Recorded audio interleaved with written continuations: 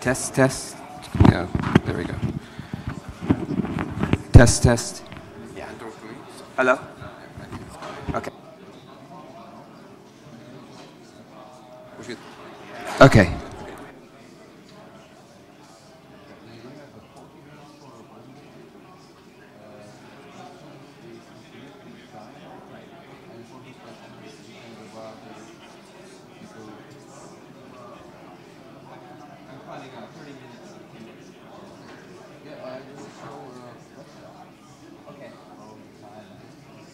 And the 10 minutes is 10 minutes. I should be expecting questions on my schedule, right? Right. I mean, but 10 minutes is the 10 minutes of the 40, not 10 minutes of the 30. Okay, and at 30 minutes, you'll show me the 10-minute sign. Okay. Yeah. 10 minutes and 5 minutes and out of time. Okay.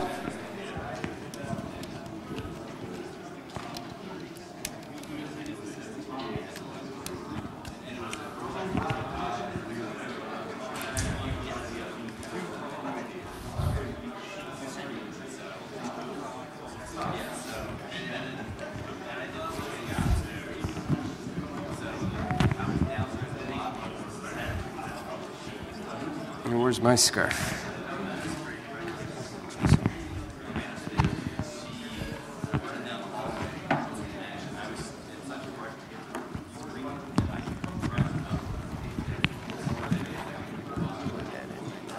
And what's the presentation of your name?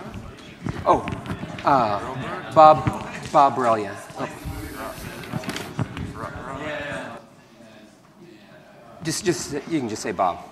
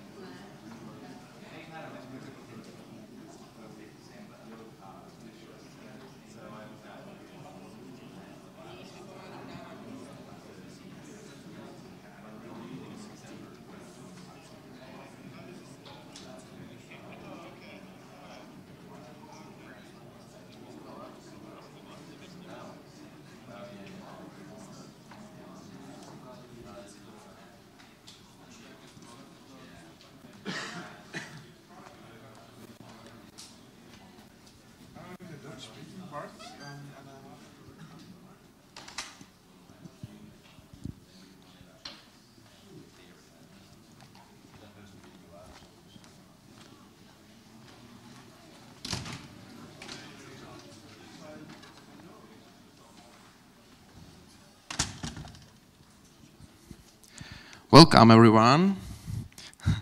And here's a free posters for you if you want. And please, when you come during the presentation, please close the door as quietly as possible. If you want, evaluate decisions on this link. And please tweet about this conference. Please close the door. About the conference, and please write a blog posts about the conference. And I should promote a grand finale today at the 16:30 at the D105. You can win some great things. And now, please welcome new presenter, Robert Relyea, and his presentation about quantum crypton thing.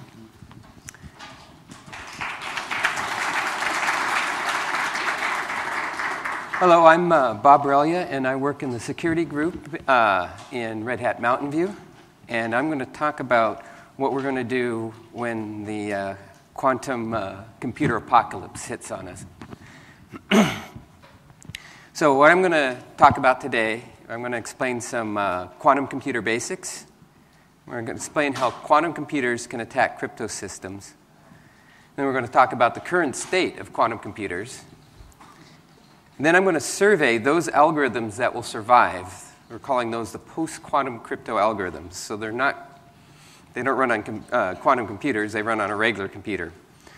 What I'm not going to talk about is I'm not going to get into the math behind quantum computer cryptos and how it does the attacks. And I'm not going to go into enough detail on these post-quantum crypto algorithms that you'll be able to implement them, but only just a basic overview. Okay, so quantum computers basically use entangled elementary particles to solve brute force mathematical problems pretty much instantly. Uses the laws of quantum physics to be able to try all the possible solutions to a problem basically at once. If there's more than one solution to the problem, then the quantum rules will say the probabilities of which answers will be returned, and it could return different answers on different runs. But crypto problems basically have unique solutions, and therefore they're actually perfectly targeted, quantum computers perfectly targeted for solving crypto problems. But quantum computers do have some limits. Quantum computers are based on gates. They aren't based on running a program like we're used to. So, for instance, there's not loops or iterations in the quantum computer. You can't build a quantum computer to do AES and then drop the quantum input in. So they can't be used directly against our crypto algorithms. Instead, there are additional algorithms that can then be used to attack our actual crypto algorithms. Quantum computers are also all or nothing. If you have an 8-bit quantum computer, you can't get a little bit of advantage in trying to break a large key.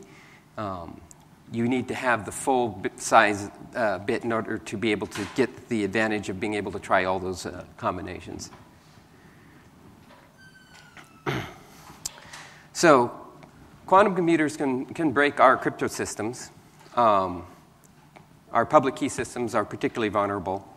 There's a quantum algorithm called quantum Fourier transform, and that can be used to solve the hidden subgroup problem.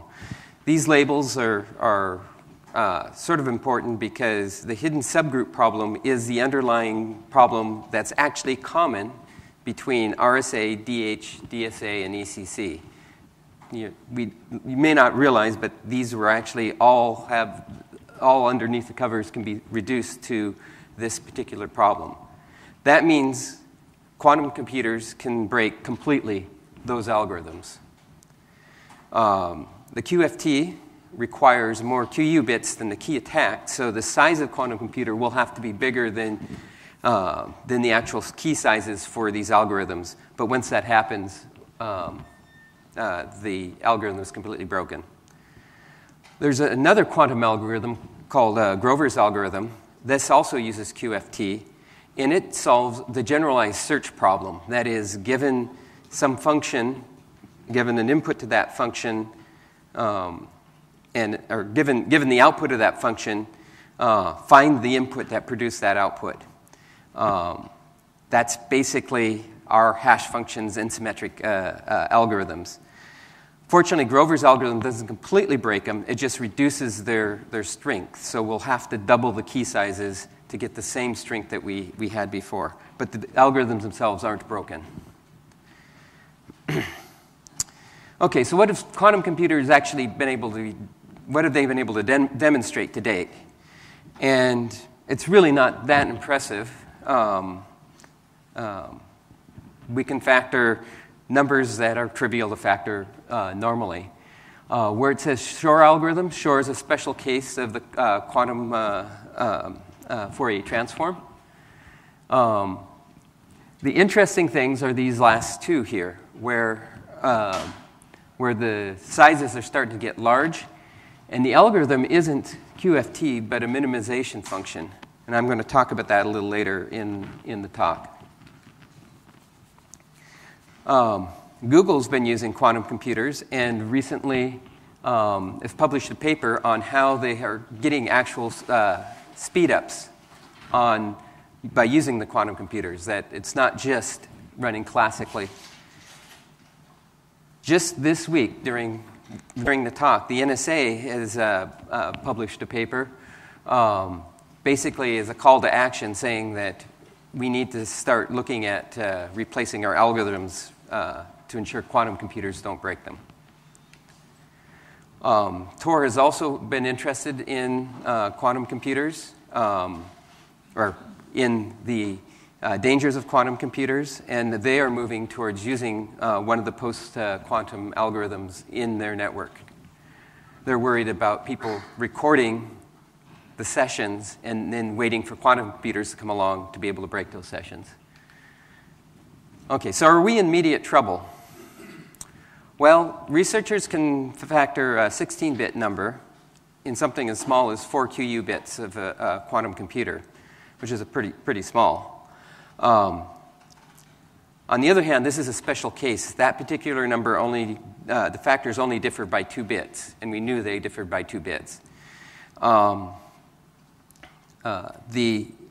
The big question here is, will we be able to expand that particular attack to the more generalized case of the RSA keys? D-Wave builds a commercial quantum computer that's quite large, 1,000 QU bits. But it's a very special purpose one. It cannot do QFT. It's not a general purpose quantum computer. It can only solve the minimization problem. On the other hand, minimization problem is exactly that problem that we used above to solve the 16-bit number. So it is something we still need to look at. As I mentioned before, Google announced that they are getting speedups from their quantum computers. They have a D-Wave computer, but their speedups are only 2 to the 8th, not 2 to the 100,000. So there's still some coherence issues in those large quantum computers where you're not getting the full benefit of all those quantum bits. Researchers expect QFTs within the next 10 years. It's probably optimistic. We might actually see it sooner. Optimistic meaning we hope it's longer because we want our crypto systems to last longer. But people who secure data for a long time already need to start worrying about this. This is why you see both the NSA and Tor, 2 organizations that couldn't be more different from each other, worried about the same problem. The last thing is small key sizes, that is ECC, are likely to fall first. Okay, so what are these new algorithms that are out there? They're not really new, but what are those algorithms out there that will survive quantum crypto, that we can replace our public key systems with? So the first one I will explain a little more completely because it's actually quite simple. It's called hash-based encryption, and it works on a fairly simple principle that you can't reverse a hash. So create a public key. You pick the size of thing you want to sign. So usually that's the hash output of the hash function from the signing operation. And you create a vector of a bunch of random numbers that you generate. Those random numbers, one represents a 0 bit, one represents a 1 bit, and then you have one for every bit in the thing that you want to sign. And then the size of those are the base hash function you're using for signing. Then you hash those and produce your public key. So the public key is the hash of those secret values that you generated on the fly. Then to sign something, you simply publish the private value that you had for each of the bits in the signature. So for bit 1, if it's 1, you publish x1 of 0, and if it's 0, you publish, or x1 of 1, and if it's 0, you publish x1 of 0. And you do that for each of those bits. And in the verify, the verifier, all he has to do is walk through and hash what you've produced and make sure it matches the corresponding bits in that public key. Now, there is a fairly obvious limitation here. I've just published half of my private key. That means if I try to sign again, I'm going to publish more of it, and now the private key is out and people can use it. So this is a one-time signature. Once you've used the private public key, you can't use it again. This is pretty much a very strong limitation in being able to use it in crypto systems. But this has been around since 1975, so we invented Merkle trees exactly to solve this problem. So what you do with the Merkle tree is you generate 2 to the n, where n is like 32 bits. So you have 2 to the n signing operations you can do on this key now. So you have 1 for each time you want to sign. You go ahead and generate all your private keys and then build the public keys from them. And then you hash all the public keys. And so you have a hash for each of those public keys. And then they come up, and you take each pair and hash them again to the next node. And then you hash each node to the next node, and you continue to do that until you get a single node at the top. That top node becomes your public key. And then when you sign something, you go ahead and publish your signature, and you publish the actual public key for that signature, and you publish the hash of the one next to it, and up the chain. So if you use 2 to the 32, there'll be 30 of these things, plus the public key. And then the verifier can build all the reconstruct all the hashes and verify that it matches your top hash, so he knows that that public key fit this infrastructure. And if you generate your private keys with using a PRNG with a specific seed, you can keep that seed and regenerate them. So with very little storage, you actually can get 2 to the 32 or 64 or however many you want to of these you want to generate signing operations on that key. So hash-based encryptions. The key sizes are large. For SHA-256, the key size is roughly exactly 16 kilobytes, and it's single use.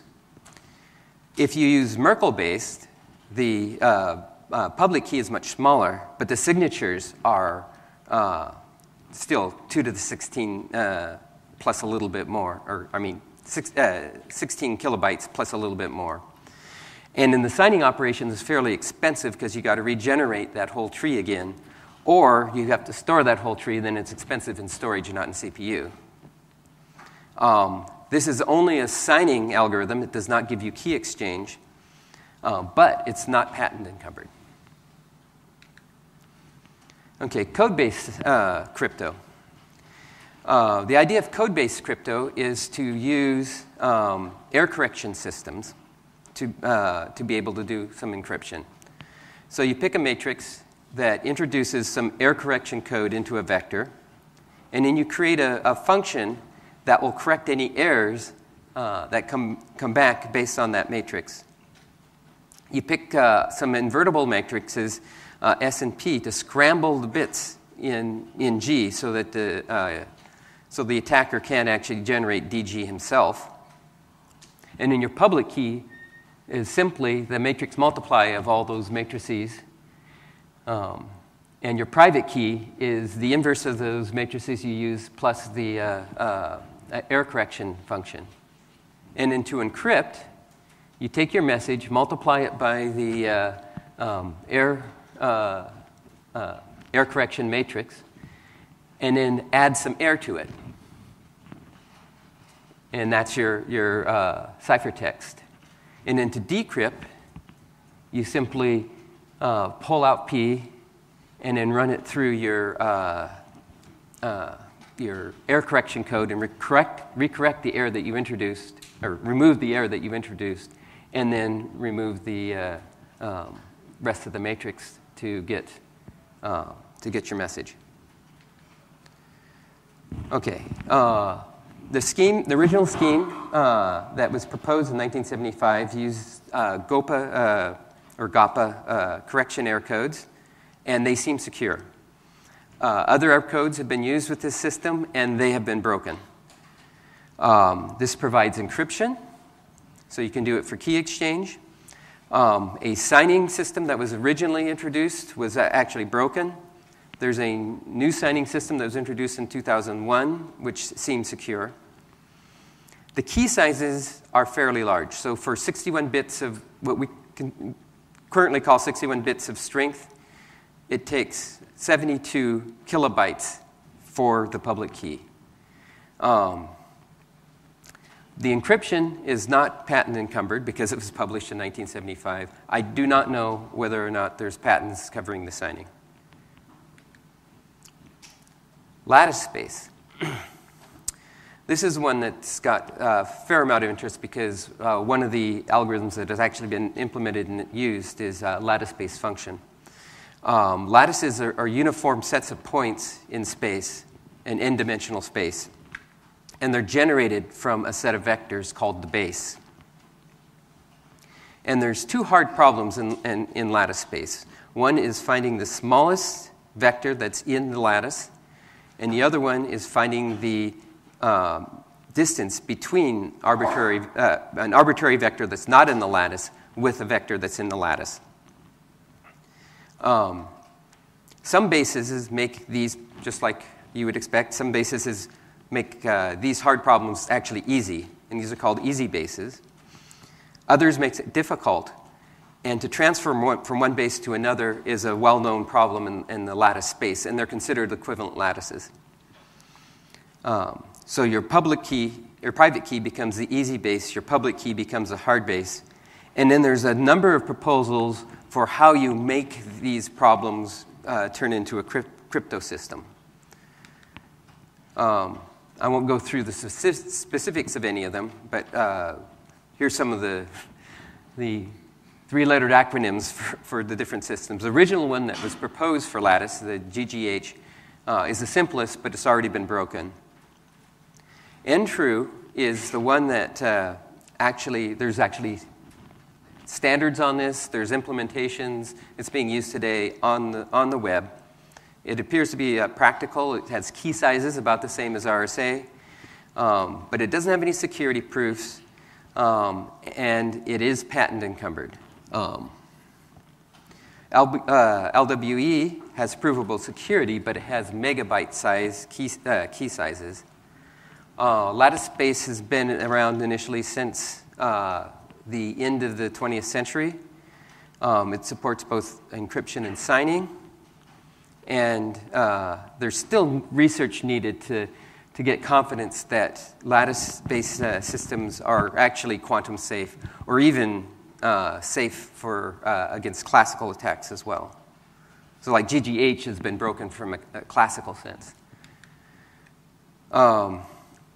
Multivariate-based crypto. These are based on the hardness of solving nonlinear equations in finite fields. So your public key, PX, is a set of quadratic equations, and it's constructed from a bunch of mapping functions. Your private key is those mapping functions that were used to construct P of X. Your encryption is you pass your message in to your set of quadratics, and out comes cryptotext. To decrypt, you apply the inverse of those mapping functions to C, and you wind up with M. Now, there's several schemes proposed how these mapping functions work and the parameters for that. Key sizes vary. The smallest for an 80-bit key strength is 22 kilobytes. These have also been proposed since the end of the 20th century. They support both signing and encryption, and they also need more research to have confidence whether or not these systems really are secure. So in conclusion, quantum computers are looking more real every day. Our traditional ciphers look like, traditional public key ciphers look like they're ready to fall. The high bit size RSA, DSA, and DH will hold off quantum computers before ECC because the quantum computers have to get to the size to be able to factor those large numbers.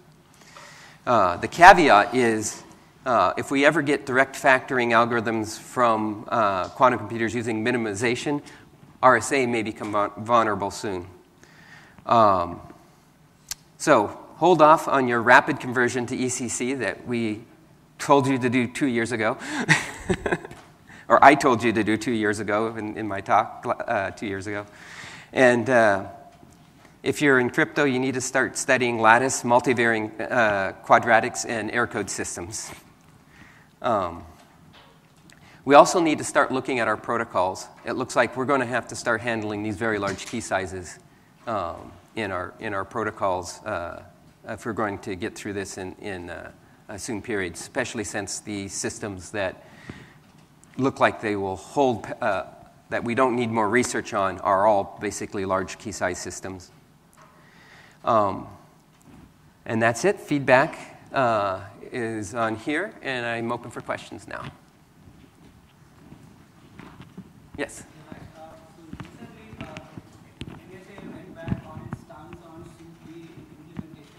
On what? On SUIT implementation. That's right. The reason they went back on SUIT...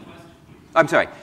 Recently, the NSA went back on their SUIT B recommendations, and the reason for that is exactly here. They're expecting ECC to fall because ECC has smaller bit sizes. So the first quantum computers that will likely break a crypto system will be a smaller one that will break ECC, not one that will break RSA or ECDSA. So what they've recommended is hold off on implementing ECC, continue to use RSA and DSA, and crank up those bit sizes as much as possible, because the larger the bit size, the longer it takes before we have a quantum computer that has enough bits to be able to break the larger bit sizes. One more question. Do you know if there's any work done to standardize this, part of TTS 1.3 or something? These public key bit sizes are like crazy large. There are no... I'm sorry. Thank you. The question is, are there any current moves to standardize systems with these larger key sizes? And the answer is there currently isn't. It's something I think people have now sort of gotten flat-footed on, but I would expect to see in the next year people will start having proposals. And I think some of the people in this room should probably be driving some of those proposals. Yes, Steve?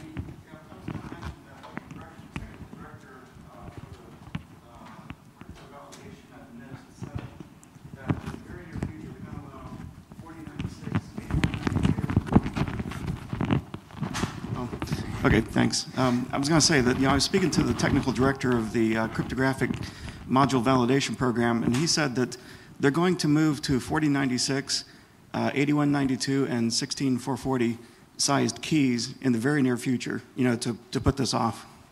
So we'll probably be seeing that in the next round of standards coming out of NIST. Yeah, Simo?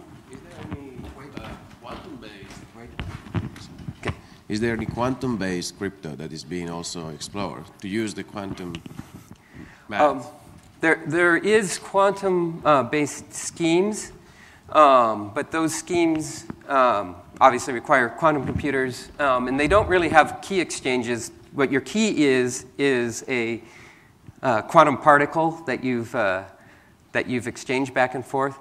We're not looking at that to solve these problems because quantum computers are going to be available before they're going to be generally available to people. So we need to be able to live through that period.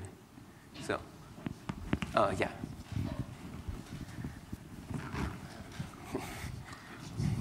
Okay, thank you for your presentation.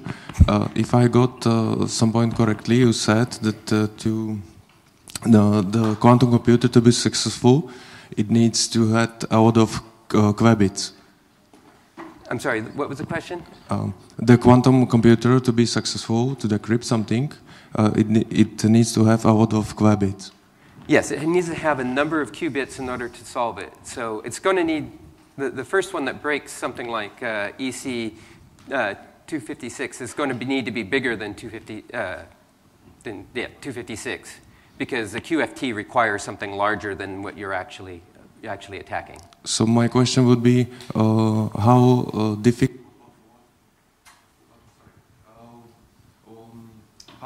would be to create a computer of long enough qubits? Like, would it be a question of money or technology or?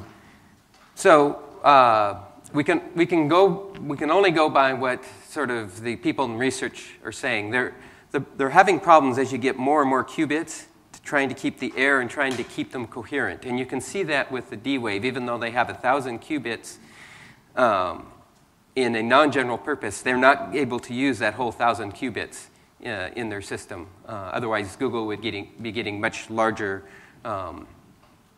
speed-ups than they're actually seeing. And so it's not known how long it's going to take. You saw the quantum computers that actually did work are all very, very small. They're 8 QU bits for something general. Steve was just telling me the other day that that some people have actually generated some quantum gates, and once those start coming into place, we might start seeing more of these and actually see things built to do generalized QFT. So. Okay, thank you. Yeah, Paul. So you didn't really mention symmetric algorithms and how they are vulnerable or not vulnerable to quantum computers. Oh, there was a very quick slide on symmetric. Symmetric is going to, the effect on symmetric is the same as the effect on hashes, which is we'll have to double our key sizes because the Grover algorithm is a general case algorithm. It doesn't really matter what the underlying crypto is. It's a generalized search algorithm, and it can actually come up and be able to come out with output based on input in a much quicker way than we used to be able to do with our normal search algorithms. So it's going to be really great if you're a database search thing because your speed-ups will be amazing, but it also means that our crypto systems are inherently going to need to use twice as many bits to be just as secure as they used to be. You mentioned you're not looking at quantum-based distribution systems, but the quantum telecommunications research is moving actually at an even faster pace than the quantum computing itself. There are even commercially available solutions already from companies like Quantique for the private keys distribution, where you use the quantum entanglement and the statistics associated with it to detect eavesdropping. So you could essentially guarantee the private nature of those distributed keys. Why is this not being looked into? It's because the systems that we're trying to secure don't fit that model. We're talking about what happens when you encrypt on your disk, what happens in a normal person, and also we need to have these algorithms running today because these because the data that we're trying to secure, we want to be secure 10 years from now when quantum computers come out. So we basically need systems that run on classical systems. Quantum encryption is interesting, and I'm sure we'll have to add it to some of our systems. But the fact is we're still working on classical computers and will be for quite some time, and we need systems that run on classical computers and are safe against quantum computers. Hello. I have a question. There is an encryption technique called one-time pad, and it basically says that you generate random data and XOR it with your message. The only problem is the distribution of the keys. Is this vulnerable to quantum computers or not? I think it's not, but one-time pads are one of those rare cases where if it really is a one-time pad, it's provably secure because there is no way of determining what the key bits are. You can pick any ciphertext you want and find a set of bits that will produce that ciphertext output. Therefore, there's no way to actually attack a truly one-time pad. The problem is one-time pads are notoriously difficult, and we don't actually implement them in any of our systems. So. Hello. The idea is that we need more qubits than bits only in the case of QFT algorithm. Has it been proved that this is the best case ever, or in general, is there the chance that any other algorithm will be able to be better than this? No, it has not been proved, and even worse, it's not been proved that these quantum-safe algorithms are quantum-safe. That's why we're talking about needing more research. It's just that we today don't know any quantum algorithms that can break the ones that we've given. But if you look at the table of the kinds of things that have been broken by quantum computers, things like lattice looks dangerous because they're in that set of everything around it's broken but not them. Mm-hmm. So that's part of the reason that the NSA isn't jumping on NTRU. The other problem is that NTRU is patent encumbered. They went that way with ECC and know what headaches that is. But I think part of it is they're not sure that it's not that tomorrow somebody's not going to publish a paper on how you can break NTRU with a quantum computer. So there are no proofs yet regarding these algorithms? There's security proofs, but there's no proofs that say the hard problem is not solvable on quantum computers. Mm-hmm. Okay, there's no algorithm that has that. I think I'm over time, so this is the last one. Thomas? Okay, this is not a question, but some kind of advertisement. If you want to see something also interesting as Bob's presentation, there was a very nice presentation on post-quantum crypto in Chaos Computer Congress 32C3. And it's recorded, and it's a presentation by Daniel Bernstein and Tanya Lang, and they showed very nicely how, for example, hash trees work and so on. Okay, thank you, everyone. If you have any more questions, you can grab me afterwards, or Steve.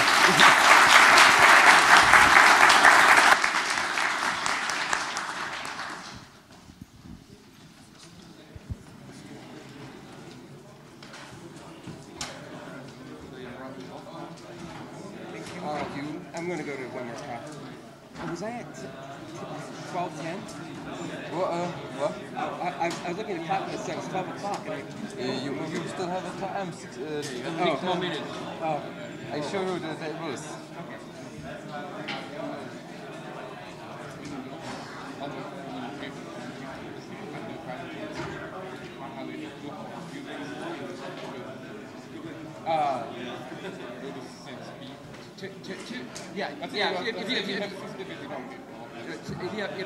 Even if you have a 200 qubit computer and you're trying to solve something that requires 201 bits, you don't get any quantum. You don't get any speed up.